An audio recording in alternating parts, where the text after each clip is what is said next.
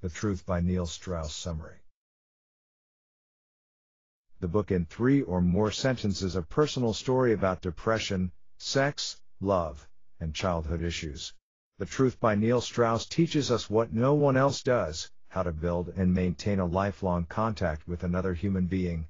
Before he builds his case, though, the author will go through emotional hell, an avalanche of feelings, a waterfall of tears, and a lot of sexual intercourses. The core idea: restlessly search for your soulmate, and don't let go once you find it. Do everything on earth to please your partner, to respect and understand her/his needs. Commitment and mutual respect is the key to a successful relationship. 5 key lessons from the truth. Lesson number 1. When I am single, I want to be in a relationship. When I'm in a relationship, I miss being single. Lesson number 2. There is a big bag of shit you are carrying around. Lesson number 3. Believe, behave, become. Lesson number 4. Create your timeline. Lesson number 5. How to maintain a healthy relationship. Lesson number 1. When I am single, I want to be in a relationship. When I'm in a relationship, I miss being single. We expect love to last forever. Yet, we can't stop looking at that sexy girl walking down the street. It's like slow motion. We do everything possible to remain calm and avoid showing even a glimpse of what our thoughts are imagining at the moment. The second the girl walks away, we feel relief, and we throw a very quick look at our wife walking beside us to see if she suspected what our dirty mind was imagining a second ago. Then, our thoughts turn into a different direction. Does my wife have the same thoughts about good-looking guys? Even though we don't really want to know the answer to the above question, and we'll probably never know the real answer. Unless, of course, we catch our wife holding hands with a neighbor. We tell ourselves that these are only thoughts, and even if we had the chance, we would never cheat on our spouse. Or would we? When we are single, we're doing everything possible to find love. We crave loving arms pulling our pants down, kissing us for good morning, and holding us tight till the sun is setting.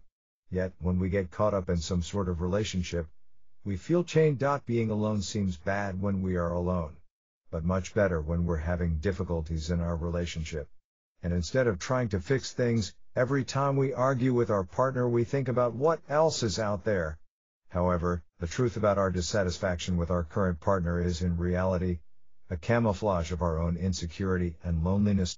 Lesson number 2. There is a big bag of shit you are carrying around. We are born innocent and pure, beautiful and honest, ready to dive and explore the wonders of the world. As we develop, however, the people we meet load us with baggage. Depending on the person, each one of us can carry a different amount of weight until it really hurts. Each bag contains a different amount of shit. Few examples: the problems of your parents, the physical disabilities you were mocked for, your previous relationships. Along with that, different levels of neediness, arrogance, dependency, vulnerability. With each passing year, your shit bag grows. It becomes heavier and more difficult to carry. It's so stinky that it corrupts the relationships with the people you meet. On top of that, each interaction adds more and more shit. That's why you're extra careful when you meet new people.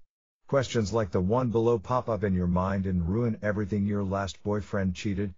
You will be extra vigilant with your new man and nag him about everything. The person you were previously with was suffocating you. Your new boyfriend will have to live with that. Instead of releasing the emotions after we end a certain relationship, we carry them around like a pet.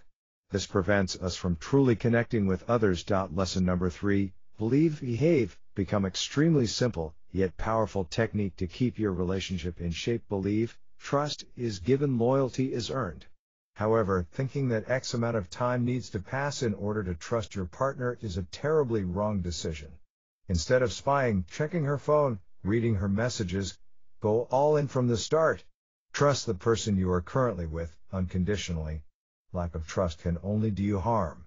If she/he cheats, in most of the cases you're not the reason. Your partner is either not ready for a relationship, or he or she is simply not a good person. Cough or cough. Behave. Your partner treating you poorly in private is one thing, doing the same in public is unacceptable. Not that you should comply with the former, but embarrassing you in front of others is unacceptable. Become. When I think about a relationship between two people, I always imagine one being The final goal should be becoming a whole, one bulletproof family with mutual goals.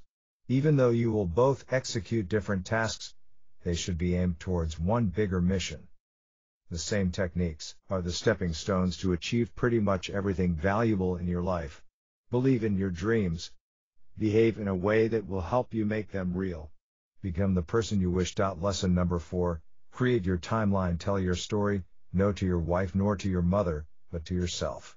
It's a great way to see what you've done, achieved, messed up, failed, who you've hurt and disappointed. Aside from the promotions, your new phone, the new car, clothes, friends, and the other nice to have things you are actively sharing on your social media, there are others, much worse things that have happened in your life.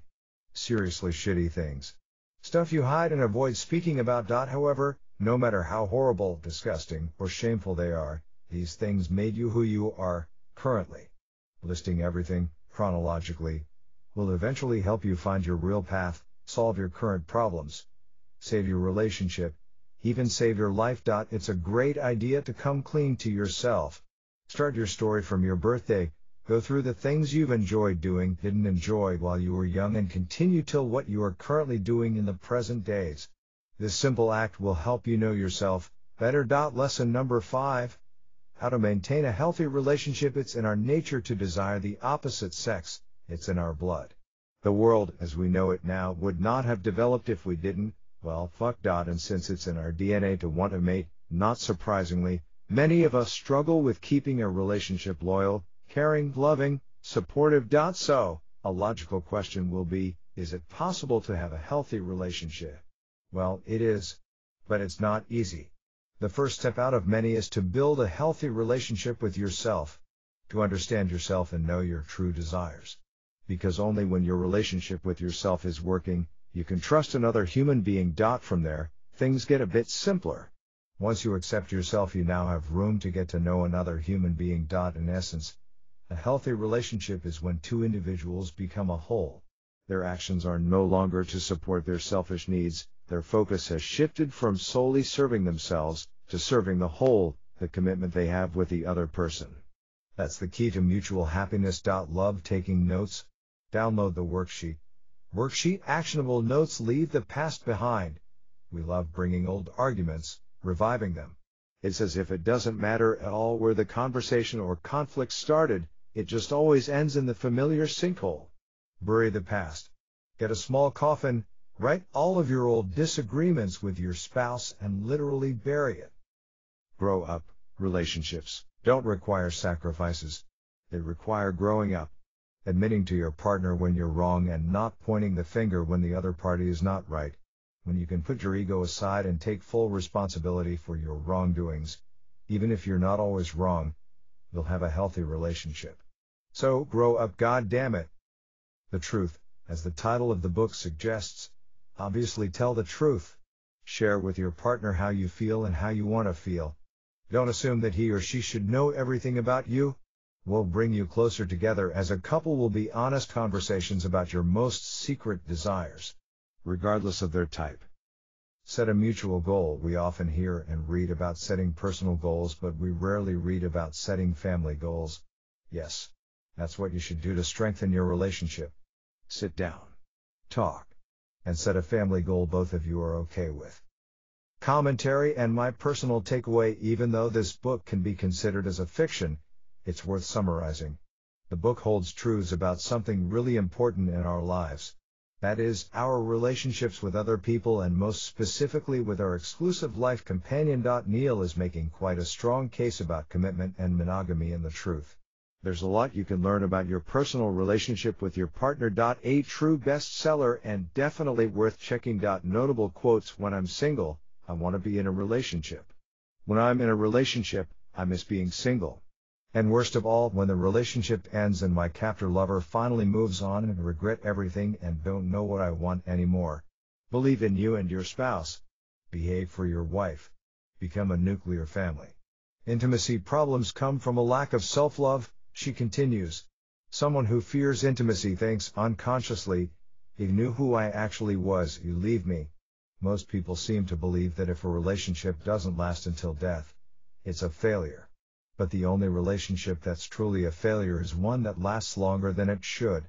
The success of a relationship should be measured by its depth, not by its length.